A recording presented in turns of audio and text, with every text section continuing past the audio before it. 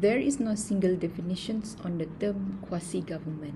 Quasi in 2011 refer quasi-government as entities or bodies that have some legal relation or associations to the federal government or state government, or to the area that apparently exists between the governmental and private sector.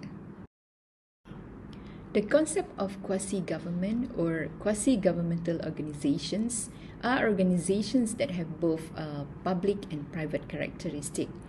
It is not fitting neatly into either category.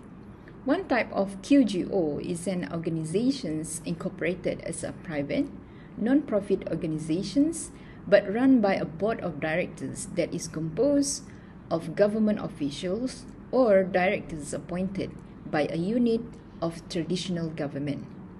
These pose distinct conceptual and policy challenges that differ from those of traditional government entities or purely private non-profits.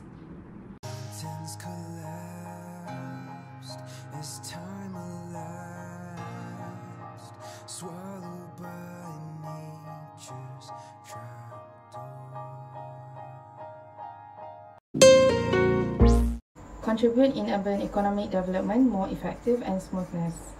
The quasi-government help in organized to this sector. With success, quasi-government can help the government to monitor, manage and organize the urban economic development sector more effective and smoothness in to fulfill human need and demand. But this government also has involved and gained some profit from this sector. Example, the implementation of the tax service from the government for commercial and industrial sectors. Contribute in modal and loan for entrepreneur. Quasi-government like Mara, Felda, Kemas has contributed many modal and loan to support entrepreneur for business. This modal and loan can gain a feedback profit from the entrepreneur. Some of the entrepreneur can gain a high income every year. Support in urban economic development sector that can give a huge profit. Involvement in urban economic sector that can give a huge profit for the government. The profit will contribute in development and government income. Because the government give many contribution to help the government and also for the beneficial their own company. Government don't have enough manpower for support and handle this sector, so that is why the quasi-government exists to support in this urban economic development. Khazanah Nasional Berhad, one of Malaysia's largest institutional Khazanah investors. Nasional is one of the most prominent quasi-government in Malaysia. It was incorporated under the Companies Act 2016 on 3rd September 1993 as a public limited company.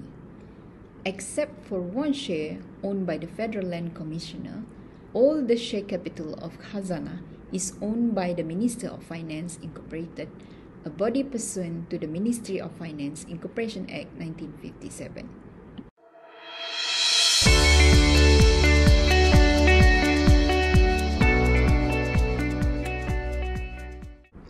Over the years, vast area of Khazanah National Investment has contributed significantly to the urban and economic development in Malaysia, such as infrastructure and connectivity, utilities, telecommunication, technology, as well as healthcare. Accountability and management are two of the main issues faced by the quasi-government. Its emergence seen as a symptom of erosion in democratic governance, where top management mostly appointed based on political advantage. Apparently, the challenges it has to perform the constitutional duties delegated by the government and to cope with the changes of governance, which is seen as a platform for political benefit to the appointed government officials. The solution for the issue is it meant that company can be controlled by board of directors in the first place, establish fiduciary obligations for these directors to consider when acting and can be removed directors for alleged wrongdoing through the courts. Second is horizontal accountability and thus accountability to be peers group. Self-regulation in several professions is one of example. The solution for the challenge first is on ministry responsibility. Ministers are collectively accountable for all government decisions and they are theoretically obligated to support and defend them even if they disagree with them and had no involvement in their development. Although the idea of ministerial responsibility forbids MPs from directly questioning a minister about a body's acting. It is illegal to table question that publishes the minister's activities to ask him to reply.